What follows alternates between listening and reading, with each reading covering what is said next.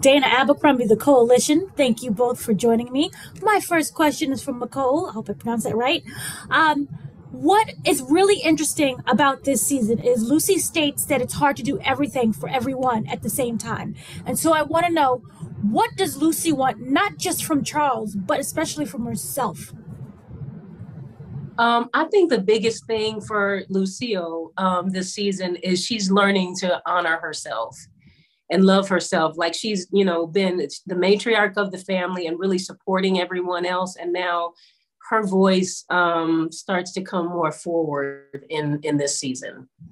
Okay. Now for you, Mr. Oh, sorry. Did I cut you off? No, not at all. Okay. I like your hat. Thank you. Like you could go for a bike ride. Hey now. Now, for Mr. Russell, Charles, I believe, operates from a genuine place of love. However, that love seems to be a sense of control. And especially when it comes to that new business that he's starting with his son. His son's trying to teach him a new way. And he's like, nope, this is the old way. What do you feel Charles has to truly let go of in order for not this business to also be successful, but for his marriage and for happiness to thrive? Well, I think first, Charles has to realize that in his life, that he's losing control of himself and he's losing control of his family. I think what Charles wants most of all is agency that he hasn't had. I think that when you're struggling to pay bills, when you're struggling to make money, when you're struggling to make a way, you do lose a sense of yourself. You lose a sense of power, a sense of control, and a sense of agency. And so now, because these two boys that he's raised are now becoming the de facto men of the family, right? So therefore, he has no more control and no more agency. So he's trying to do that from the last possible way he can, which is just by literally fatherhood and husbandry, and saying that, and so that's why he constantly leans on the whole idea of I'm the father, I'm in charge, I'm the man of the house.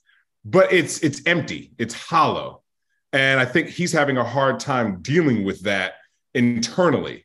And so because of that, it manifests itself in these different ways, because he has to go somewhere to find that agency. He has to go somewhere to gain that respect that he feels he's lost or doesn't have or never had.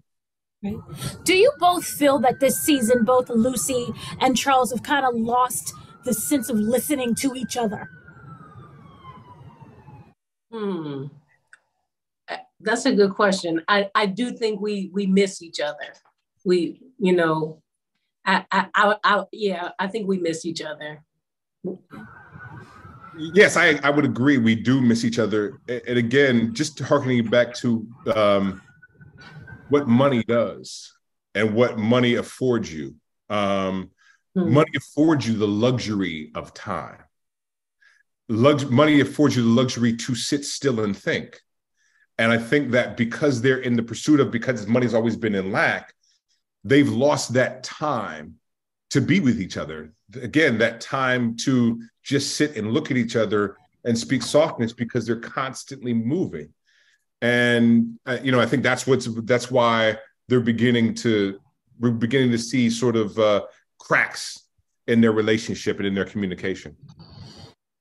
And would you say that their ego is kind of tied up into their morality as to why they won't accept their son's help in terms with the money and the finances and just regular basic things around the house?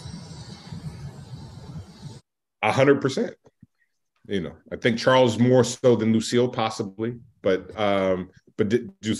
Charles's ego is definitely caught up in it. I mean, again, as I said, he's a man, and a man is supposed to provide for his family, not his wife, just sort of said, and not his children, definitely. And so his ego was saying, but again, his ego is, there's cracks at the foundation, and it's beginning to falter, to the point where he has no ego. You know what I mean? Because he has nothing to undergird him anymore. Now, for what I wanted to know with Lucy is the idea, the religion is really what holding her together. And so with that, do you feel that sometimes that can be what's separating everyone in the marriage, and also with her being the mother that she wants to be, is because the Bible, or it says act this way, especially when it comes to Playboy magazines, that scene, is that kind of hindering what could be a fruitful, more expressive, communicative marriage? That part I don't necessarily think is the Bible. I think that might be part of it, but I think just at that time, you know, just feeling like he's might be interested in someone else, you know, even if it's Playboy other than me, says it says there's a problem or something wrong or something he's missing to Lucille, I think, as opposed to it's just not, you know, godly. I think that is a part of it, but also, you know, just feeling like I'm not as what's making him more interested in these things now, whereas he wasn't interested in these things as far as I could see before, you know, and I wasn't invited into that thing, you know what I mean? So yeah. I'm gonna stop talking before I give too much away. during any time during the reading of the script, did you both feel that this marriage was gonna just completely fall apart, or is there still love and room there for them to come back together? I think there's always I think the love that's between them, and this is really based on my communication with the real Miss Lucille. I think their love is really strong, and but yeah, it's circumstances, you know, that have caused them. It's, you know, the financial struggle has really gotten in the way of everything. So it's like this kind of desperation just to live and get by every day, where, you know, we kind of lost, you know, these other things, and that's unfortunate. But I do think that their love is always there. Also, for you, Russell, despite the disagreements that Charles may have with Terry, what do you feel that he can actually learn from him? Well, you know, Charles would say nothing. You know what I mean? Like, Charles would say, you're supposed to be learning from me.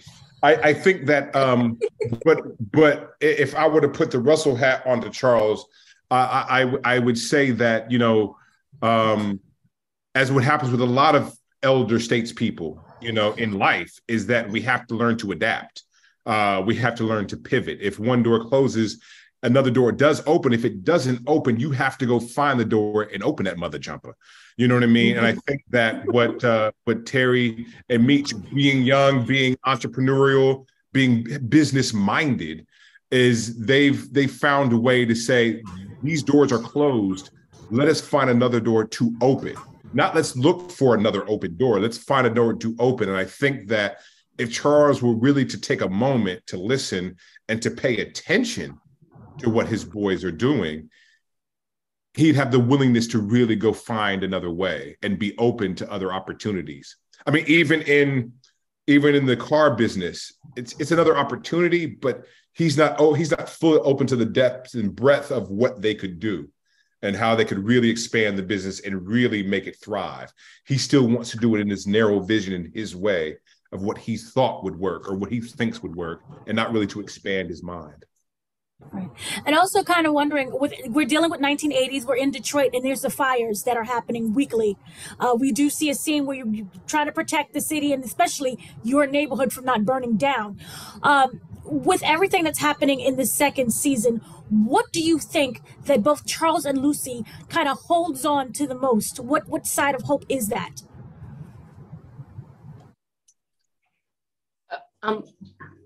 What side of hope do they hold on to as far as the neighborhood is burning down, the marriage is falling apart, there's no control kind of what's going on in the household. What do you hold on to? What does the characters hold on to? I mean, I think they're trying to figure that out. You know, like what do you hold on to, and what is there? So it's you know, things are just kind of changing rapidly, and we're trying to figure that thing out. You know, and you know, it's just not the same as it used to be. And I think what we've always held on to was family and love. And I think that still is a huge factor, but is different because, you know, I think there's just so much desperation now on a certain level just to live and get by and hold on. It's just hard.